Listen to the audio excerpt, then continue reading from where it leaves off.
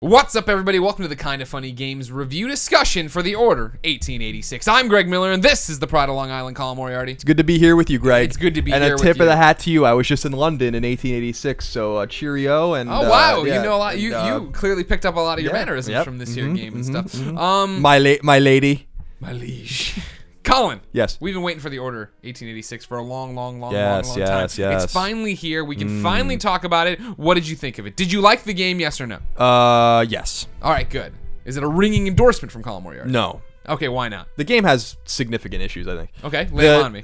So I think that The Order 1886's aesthetic is pretty great. Like, they set up this steampunk kind of, it's not even really steampunk. I mean, with the exception of Zeppelins and stuff, you wouldn't really know that this wasn't the real London 1886. Sure. You know, in 1886. So, except overcast. Yeah, except for the werewolves too. And by the way, there's going to be spoilers here. Not like, we're not going to go crazy and spoil the story, but like we're going to talk about it. It's a review. So hold on to your butts. In terms of, if you were just looking at a panorama or a scene, sure, it looks like mid 1800s or mid 1880s Industrial Revolution, sure, England, full of smokestacks, and it's cloudy and all that kind of stuff.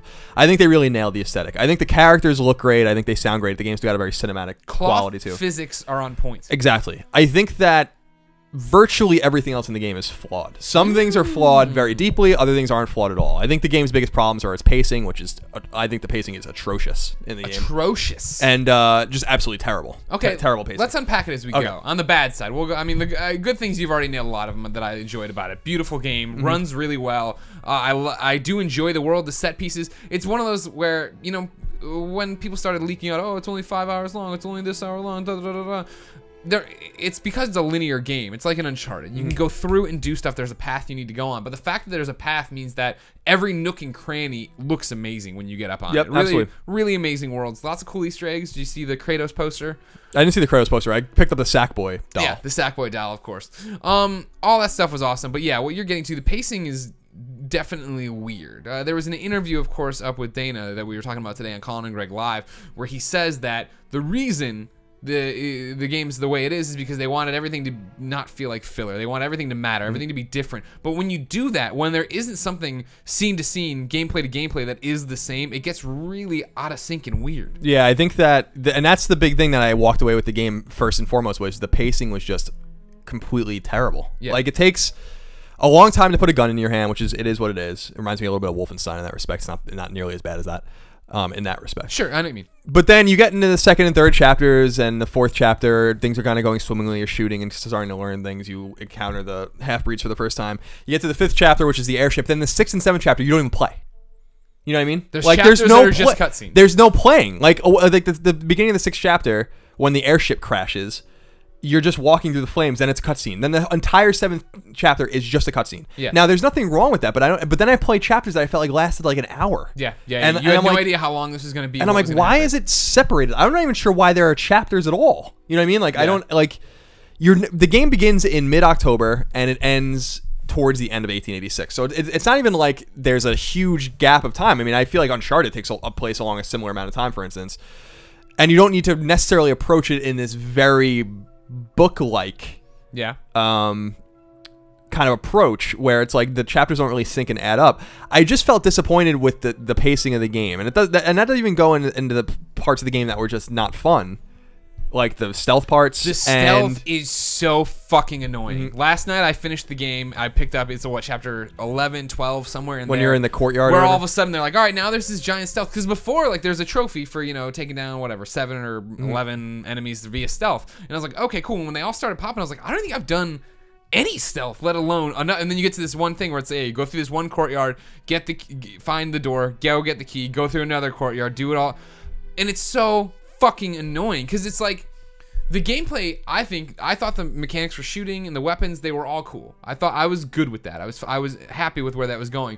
But then the stealth mechanic all of a sudden is another, like, okay, now you're coming up on a guy, and rather than just give me the choice on when to strike, when not to, you have to do this like mini game of like the triangle pops on screen, and then it starts closing, and you have to hit it at the right time. And if you go before or after, you get knifed and you get killed or whatever. So it's just this trial and not even trial and error, just trial over and over and over again of like, all right, fine. And I went through all the way to the courtyard. I get to, like, I can see there's like 2 guys left. left, get capped in the head because one guy saw me. I was like, fuck, oh, maybe the save point, what? Nope, it's all the way to the beginning. I got to do this again, get all the way through. All right, now I go to the next one. Now they're like, it's just like, come on, this isn't fun. Yeah, there's just certain parts of the game that are like that, and I think, you know, in terms of the third-person shooting of the Order, I think that it's fine. I don't think it's special. I think Gears of War does it better. I think Vanquish does it better.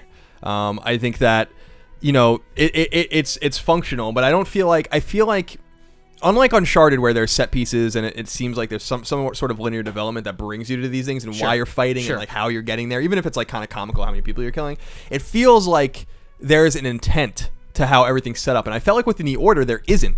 Like suddenly you're just fighting over and over, just endless waves of people on these sets, and then you just go a half an hour without fighting anyone. Yeah. And I'm like, I don't understand quite why this is set up like this. They had cool weapons, but then like, and again, this speaks. It was interesting to have this story you read today on Colin Moriarty Live because it gave me an insight to what was happening. Because last night, like, you get this gun that like shoots gas around people, and then you ignite the gas, and I was like, what a fucking cool weapon. That's awesome, and that'll get me my Incinerate trophy. And then sure enough, the next scene, like somebody else hands me a different gun, and I go on, and then I never get back to that gun. It's like, well, what was the point of giving me that gun for like 2 seconds? Like, you know what I mean? Yeah, and I felt like the weapon diversity wasn't quite as great as maybe we suggested. I mean, there are different kinds of pistols. Yeah. You have like a Magnum and kind of something that looks kind of like a Luger, even though it isn't, and stuff like that. Then you have like your bolt action kind of like M1 Garand like kind of rifles. Yeah. Then you have your machine gun and like the lightning rifle. Some of these weapons seem just taken out of Resistance, frankly. The one that shoots the air and stuff like that. I don't know.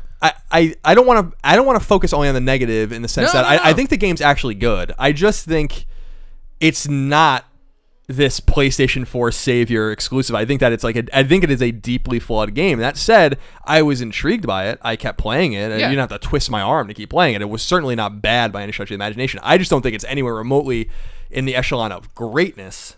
And I think that you know, we should come out and say that in terms of the length of the game, it took me about 8 hours to beat the game. Okay. And you were being real thorough. I was being very thorough, looking for all my stuff or whatever.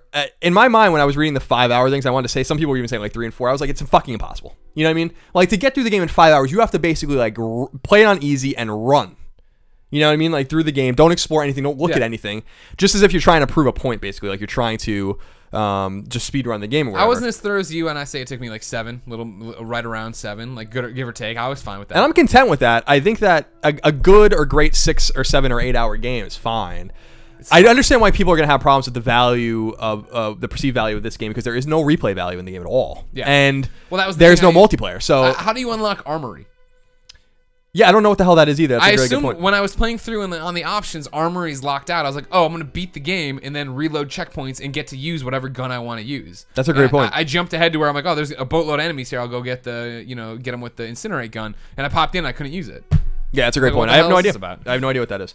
But, you know, I felt like in terms of the accoutrements around the game, like the little things that like matter to give a game replay value, to keep it in your hand for a little longer. None of that's there at all in the game. Not at all. Like the game is poorly designed from a collectibles standpoint. It doesn't even tell you what collectibles you're missing and where they are. Yeah, with the exception of the phonograph cylinders, whatever. Like, you don't even know what you have and what you caught. So if you miss something, too bad. You have no idea what the fuck it is. You have no idea where it is, and you're gonna have to play the whole game again. Which is not really a big deal because it's not very long, but to get everything. So there's just little things like that keep people coming back for more, like the treasures in Uncharted.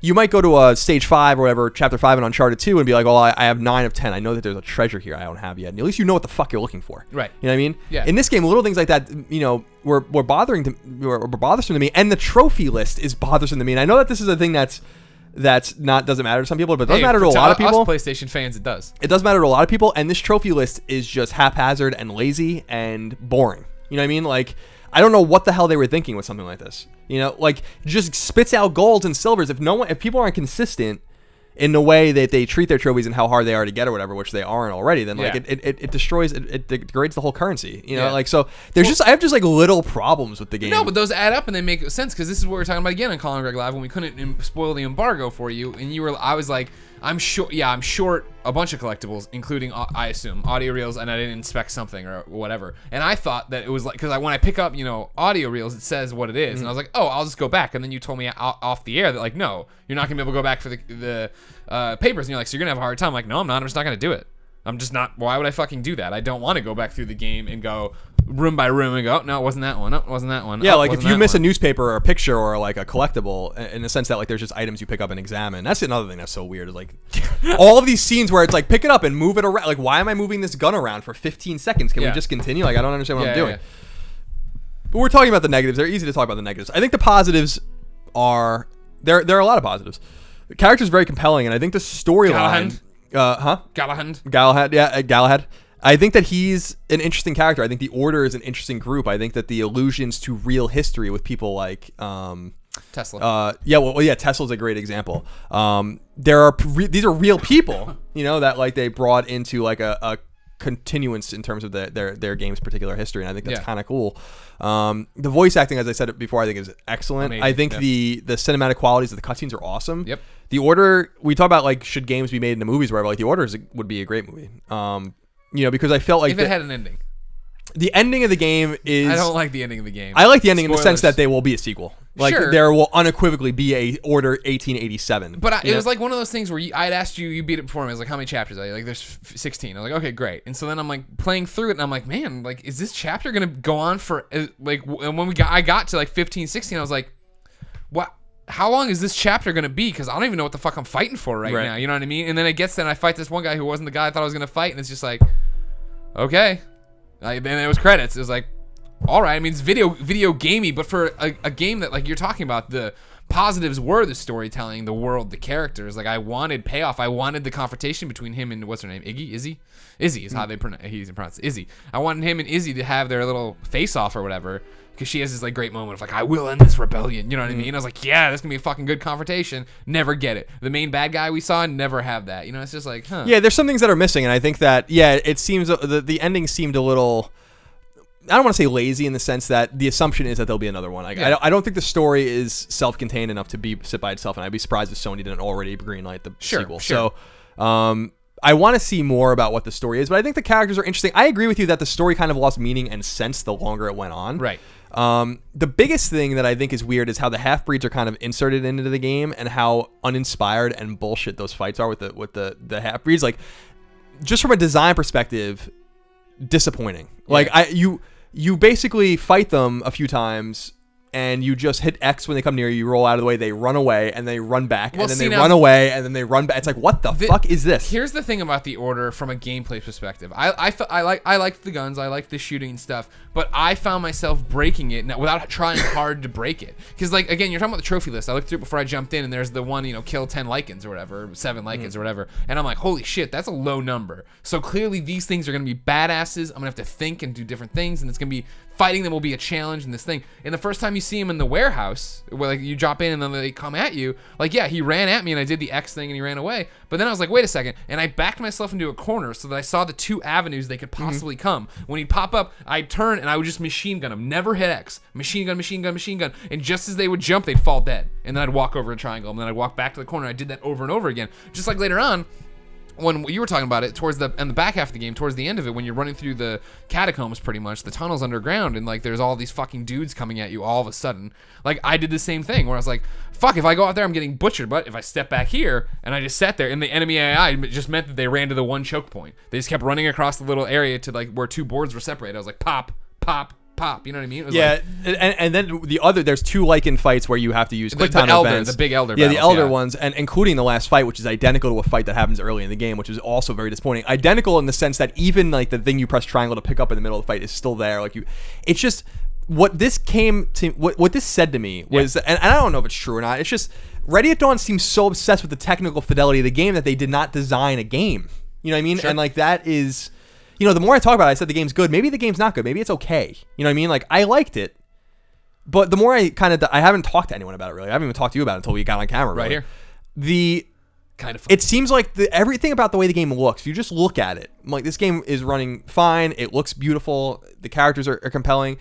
But the way they rolled the game out showed a deep and undying obsession with the technical aspect of the game, the engine. And to the point where in Gamescom, before PS4 even came out, the first time I saw the game running was not even the game. It was Galahad in these white scenes, and they were showing how objects in the environment interacted with him or whatever. And I was like, okay, like that's cool. And like how he moved and stuff like that. I'm like, it looks great. But when you put that into a game, what you have is a standard third-person shooter. Yep. With what they made the Lycan or Half-Breed fights out to be were not what they were to be, because they showed that one scene where he's getting chased through the hospital by the Lycan, and it seemed like it was you want to run from these guys. Yeah, like you don't want to fight them. Like it's asymmetric, and they kind of let that go. I mean, I brought that up on my piece. No one when I was at IGN, no one really said contrary to me, so I was surprised that it wasn't really quite like that. When we got into fights with them, I was like, oh, I thought I'd be running from these guys. Again, kill 7 of them, 10 of them, whatever it was. I'm like, oh, then I'm going to be afraid of these guys. It's going to be a challenge to fight them. And then, yeah, you get into these boss fights with them where you're pacing around and, like, first off, like, a game's over. There's way too much shit going on the screen when it comes to, like, button prompts and all this other stuff. But you figure out, okay, dodge, and then it's like, you know, L2 to hard strike and L2, or, you know, I'm like, okay, cool. And I would tap them and nothing would happen. And so what I end up doing is just sitting there and spamming R2, and then whenever the magical window that I have no idea what I was looking for would pop up, he would slash at him, and then when the stick popped up, I would do that. And like, yeah, once I broke that way, then both boss battles were just like, all right, what are we doing? Let's get out of this. It reminded me of Lazarevich in Uncharted 2, where it was like, you don't want a game to end like that, but it ends like that, and at least there's a confrontation. Yeah. But you don't expect the final confrontation in the game to be a confrontation you had already. You already know this. And the game should have just ended without it. You know what I mean? Like, at that point, it's like, just show me a cutscene of them. Yeah, it's just like, just finish the game. Like, why do we even need a you know? So, what I walk away from this game is Ready at Dawn is talented and they're capable, right? Yeah. They've made great games. This is not one of them. And the game looks beautiful, and the attention to detail that they explained to me when I was at Gamescom was awesome about how and you could see it in the environments, like how they went to England, the team in 2010. And started taking pictures of, and I've explained this before, like bricks and locks and doorknobs and all this weird shit. Yeah, you know what I mean? Old shit. And they made a world that looks like London, and that's awesome. And they did a really great job with that. But what is in the world? You know what I mean? And what is compelling about it? I have no problem with the short length of the game. It appreciates and respects your time, and I think that the length was fine. I think if I had to play for another couple hours, I wouldn't have wanted to play it anymore. You know what I mean? When I was getting frustrated at the stealth part, that was for me when I was like, "Fuck! If we weren't doing this video today, I would stop right here because I'm so frustrated and annoyed. Just annoyed, not even that frustrated. You know, it's like 3 or 4 attempts probably to get through it, but it's just like, fuck, this isn't fun. You know what I mean? But you know, some things I did like. I did like the inclusion of those 2 Indian women. Yep. That was pretty cool. Just because you don't see Indian characters very often, and it's cleverly brought into the story by Great Britain and the British Empire's involvement in India at that time. Yeah. So I thought there was like some clever turns in the story that showed a cognizance of the real history of that time, which I thought was kind of neat. And obviously, Rue Weerasuriya or Weerasuriya, I think it is his name. I'm sorry, I'm probably butchering it. The guy that runs the studio, who's a lover of history like I am, clearly has an astute understanding of the history of the time and wrote a clever tale about it. Yeah. An incomplete tale, though, you know, because we don't know quite how it ends. Right, and that's where I'm torn with it in the game. I'm with you. When you were playing and you were ahead of me, you were like, I don't know if it's good. I don't know if I'd go that high. I think it's okay or whatever. And I'm right there too. You know what I mean? If we're not gonna do an official review. Here's our score or whatever. 6s would sound right for this game. Yeah, I don't know. I don't even want to play with the scores anymore. I think that like I know. But I'm just saying for the breakdown, and the reason being just the fact that oh, this is a main spoiler, so I won't do it. What's the Frenchman's name who was on your team? Lafayette. Yes, Lafayette. He's such a great character. He was cool. I love that I got there before I even understood how the order was working, because they explained eventually, like, oh, this is Sir Percival, and this is how all this works. And Lafayette, oh, cool. He's new. He's young. He's learning and all this stuff. And he's you know, they're mentoring him and da. And like all their interpersonal relationships were so good. That was so interesting. That's what I was doing. But like, you know, you were like, you didn't have to twist your arm to play it. Like when I turned it back on to finish it last night, and I picked up at chapter 11. I had a whole moment of just like, wait, what is happening? You know what I mean? Like that's when it really dawned on me of like how forgettable the story had been so far. I'm like, I know we went to the warehouse and found all those guys, and now what are we doing? Like, what's happening now? That's the trouble, I think, is that and it is cool. Like, and again, Lafayette's a good example of another character that they bring in, that they respect the history of that character. They make reference to the American Revolution and to the French Revolution, in which he fought in both of those, and the Revolution happened in 1770s, and this is 1886, so he is old just like the rest of them, but young in comparison, and inexperienced in comparison, which I think is really cool. But I agree with you. Like in terms of, you were talking about scoring and all that kind of stuff. I think this game to me conjures up something interesting, which is the fact that it is short and it is story driven, and you should play it once and you'll be done with it. It's one of those games where you should just find some friends that have PS4s that are interested in the game, and everyone puts in $20 or whatever, and just buy the game. Yeah, and just pass it around. Pass it around and then sell it. You know what I mean? Like I don't see how that would be a problem. This isn't a game I really feel like this is a game you do not have to have in your collection. But I do think it is a game that PS4 fans should play because I'm interested to see how it resonates with other people for sure. But it's just one of those games that you are going to play and then put back on your shelf and never play again. Unless and maybe they have a DLC plan. Maybe we're making assumptions that the Order 1887 is a new game. Maybe the Order 1887 or the conclusion of the story is going to be like standalone DLC. I don't have any idea. That'd be fascinating because it does do the thing of like the post-credit scene, their epilogue chapter or whatever is like very Batman Arkham City, Arkham Knight of him like standing up over the city and all hell's it's martial law and all this shit. And I'm like, oh fuck! Like for a second I thought they were gonna let me play that, and I was like, this. Oh wait, no, they're not. You know what I mean? And then they didn't. And it's just like. All right, like what do I do with that? You know what I mean? Like, yeah, if that's gonna be story DLC or whatever, then great. But if that was the case, they would have been saying that by now. Yeah, I think so too. When all this shit started getting kicked around, the game's 5 hours long. I'd be like, no, it's not. And guess what, motherfuckers? 2 months from now, you're getting this story DLC that'll make it worth your while. Yeah, maybe. And I so that's what I'm saying. Like, I don't not recommend it because it's $60 for a 5 or 6 or 7 or 8 hour game. I don't think that's really the problem itself. I think it's just not worth the purchase. If you're really only going to play it one time, you can literally, if you went out in an afternoon and bought it, you'd be done with it that day. So it's like, it seems to me that it's a game where you should pool with your friends or just wait for it to be a little cheaper and check it out. That's what I would say. I mean, we always talk about voting with your wallet, supporting developers and stuff. Wait till it's on sale for PlayStation Plus or whatever. And I would not put it past that in 6-7 months this game is free on PlayStation Plus. That they can say they're giving you a AAA game for free. Like, I wouldn't put it past it. But yeah, I'm with you. And like, I finished it and I was like, that was a fun time, but I enjoyed getting the trophies and mining those. I enjoyed the characters, not even so much the story, right? Because I feel like it kind of unravels at the end. And then, yeah, this is totally a game that I feel like, great, like, you talk about it all the time, right? That this was clearly supposed to be the winter game, the fall game, the holiday game, right? When we are still closer to launch, you know what I mean? Like, because Infamous Second Son is good. It's not amazing, right? Like, but it's good. You got that. And you have all these games, these first-party games that came out that aren't 100% cooked, but they're close. You know what I mean? That's how launches go. And so the further we get away from launch, the higher the expectation, the bar goes after something like Shadows of Mordor or all these other games. I mean, next up is Bloodborne, and we'll see how that turns out, because I agree with you in the sense, I'm conflicted on this, that I feel like it's somewhat unusual to have first party Sony games not be definitively good. Yeah. If not great or amazing. I think that's rare. I can't even think of a game, with the exception of when the PS4 started. I'm not saying that they don't exist, but I mean, like, on PS3 we had a lot of great games